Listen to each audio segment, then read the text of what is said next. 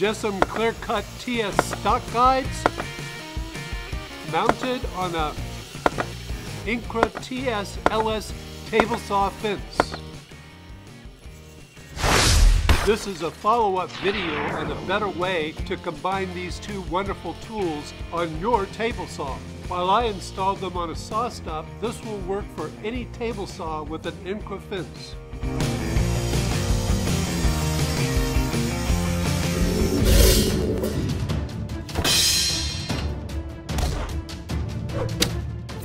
This is WB Fine Woodworking with Don Bullock. Hi there and welcome to WB Fine Woodworking. I'm Don. I decided that I'd move inside specifically to my office and my edit bay where I edit my videos for this channel. In fact, right now on the screen is the edit of the video that you're watching. Later on, I'll tell you a little bit more about this edit bay when I answer some questions in this video about my editing. Speaking of videos, I've received a lot of comments and questions on my JessEm clear-cut TS stock guides and the install on my Incra fence. Since it was a real popular video and I had all these comments and questions, I thought I'd share them here and maybe clarify some of the things that were covered in that video.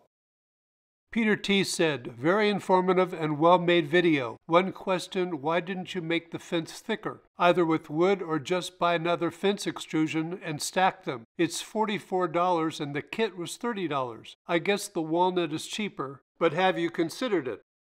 Well, Peter, I didn't consider making the fence thicker, although that was an option. I liked your idea of adding an extra extrusion onto the face of this fence, but you have to remember mine was a fence made for me especially by Incra to fit my saw stop. That was before saw stops were popular. Most people didn't even know what a saw stop was back when I bought mine. So I would have had to have them make another custom extrusion, and they were really backed up at the time.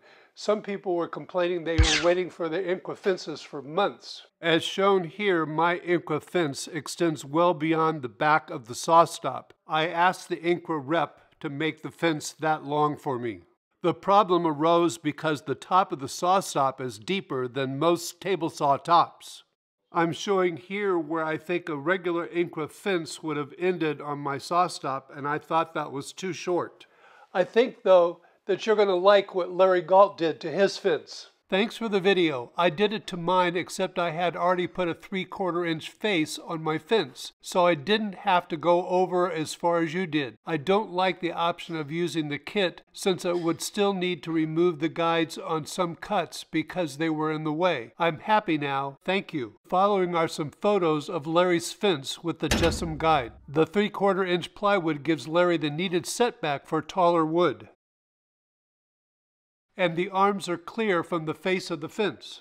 KB Kuhlman says, wow, this is perfect. I have the exact same setup, same saw, fence, and guides, but I never could get that 3/4 inch setback, so I've just lived with it. Whenever I need them out of the way, I've just been slipping them out of the track. Not ideal, but at least I don't have to remove them very often. I'm going to implement this solution next time I'm out in the shop. FPR writes, thank you, sir. Great job. This information is exactly what I needed. I seriously appreciate the level of detail you cover. Keep the videos coming. Well, guys, I hope it works out well for both of you. I'll try to keep the videos coming, especially now that I'm back in the shop. From Barry, very nice video, Don.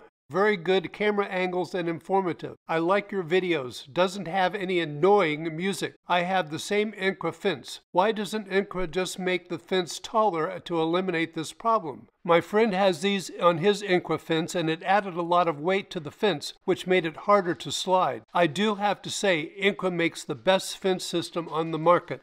Well, Barry, I haven't found any issues of the extra weight on the Incra fence, but I can see that would be a problem for some people. As for Incra making a taller fence, I don't think they see this as a problem, and changing the fence height would have caused a lot of problems for them in making different extrusions. For tall boards, there is a system here that comes with the Wonder Fence that makes this fence about this tall. I'll cover that in another video once I do a video on the Incra fence system. But that's something that is available, especially if you want to run boards on edge across the table saw. There is a higher fence that's available for the Incra. From Wally. Hi Don, first let me say that you crafted a superior video. I enjoyed the split screens and crystal clear close-ups and captioning. You obviously spent a lot of time in post-production, or you have a very savvy spouse or grandchild. Thank you, Wally, for the compliments. Whenever possible, I try to make my videos as understandable as possible. And yes, that includes the close-up shots whenever I can get them. You have to remember, though, that getting some of those angles sometimes is difficult to do. Just the setups of the video to try to get those angles and close-ups you like takes a lot of time and a lot of thinking as to where I can put the camera and what it's going to show me. Now, as for help, I do all the planning, designing, shop work, video setups, video editing, as well as the post-production of all the videos. That might explain why I don't get a whole lot done around here.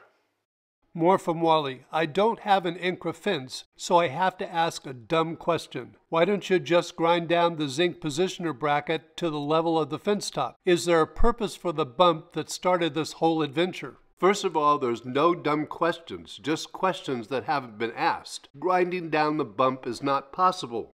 As shown in the following photo, the upper part of the bracket is where the positioner attaches to it, so it does have a purpose. Here's the top of the fence, and these are the attachment screws for the positioner. The top of the bracket is flush with the top of the positioner.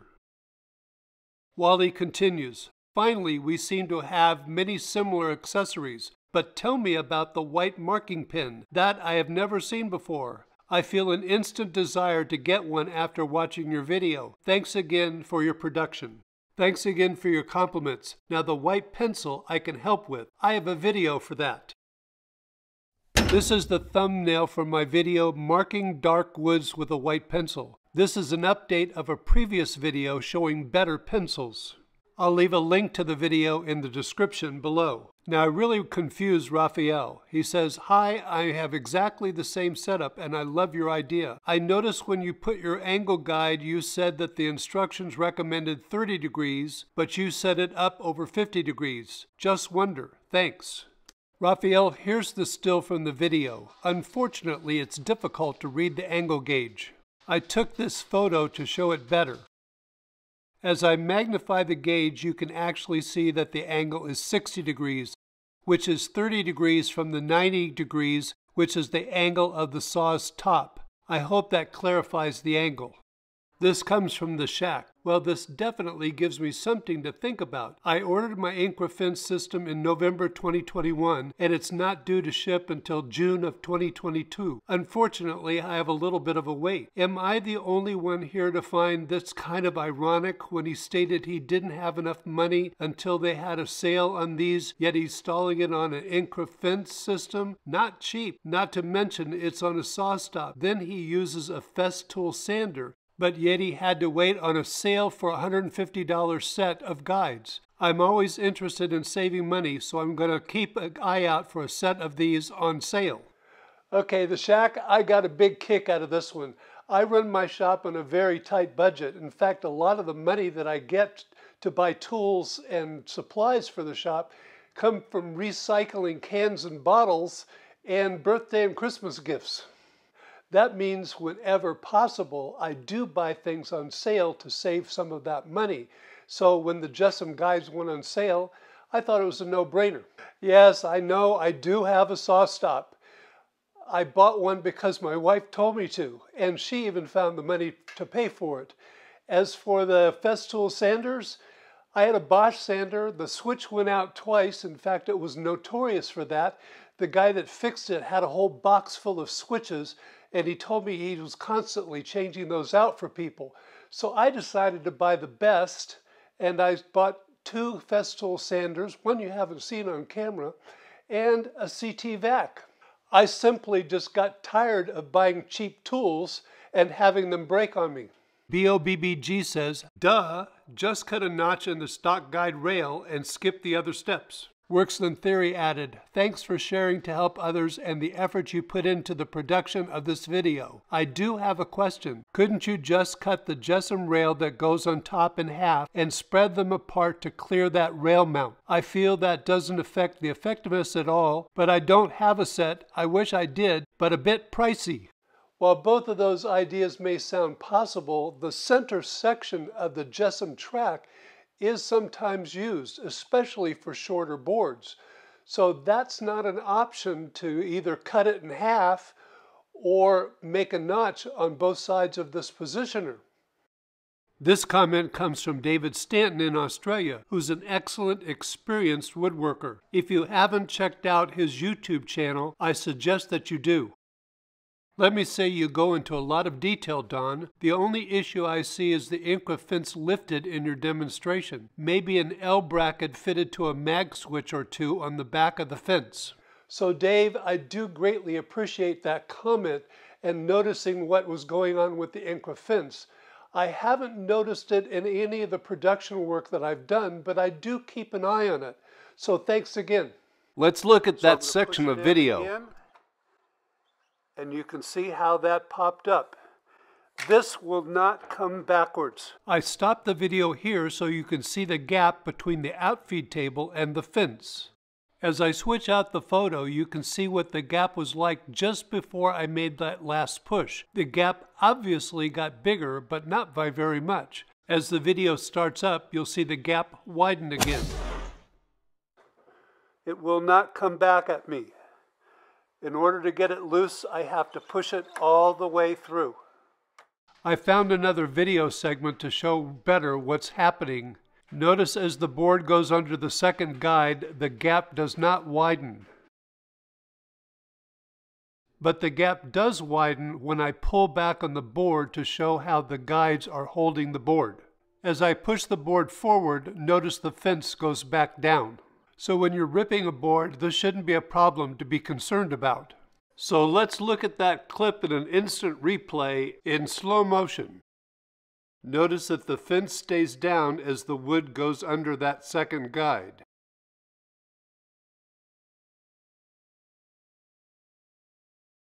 Now I'm going to pull back on the piece of wood to show how it gets caught with those guides, and when I do, the fence goes up. But even though the fence went up a little bit, you can still see the guide is holding the wood firm. Now as I start pushing the wood forward again, the fence drops back down. It's easy to see through this clip how strongly those guides hold the wood and keep it from kicking back.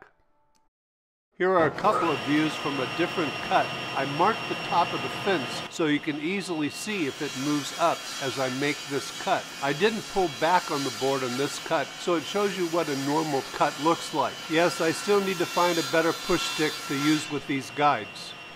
As I was using this push stick to push the wood past the guides, I suddenly remembered, oh yeah, I was going to make a push stick. And suddenly all of these ideas popped up in my mind of things that I had seen. Now I just need to pick one and make it. Of course, it would have been a lot safer if I turned off the table saw before I thought of all those. Well, Wally, this is my setup for editing videos. I have the Apple Mac Studio Max in the center, along with an Apple Studio display for my main editing monitor. I bought these right after they were introduced about a year ago. The secondary monitor over there is a Samsung TV that I bought about 15 years ago for the house, but it's now an extra TV. And over here on my left, I still have the 2014 27-inch iMac that is sort of a backup or an extra computer. Now to the shack, you can see that in addition to the cost for the things in the shop, I also need to spend a lot on production equipment to produce the YouTube videos. With the money I've laid out on just what you see here, I could have bought my dream bandsaw for resawing. That's why I have to save money wherever I can. The shack, I hope you finally got your Incra fence, and let me know in the comments below if you did. By the way, right after I published this video, Woodcraft had another sale on those JessEm Guides. I'm enjoying this video setup. Now, if you really like what you're seeing here and want to know more about it, I do have a channel on YouTube called The Tech Hound that you can watch, and it'll tell you more about Apple technology and the technology that I'm using that's connected with Apple. I even will have a review on this microphone that I'm using. For those of you more interested in technology, check out that second channel, the Tech Hound. I hope you enjoyed this video. If you did, hit that thumbs up down below. There's a suggested video over here, and over here, if you click on my logo, you subscribe to the channel. You may be wondering why this office space is a little strange. It's actually an extension of our dining room, which is over there. It's the only spot in the house that I have where my office can go right now.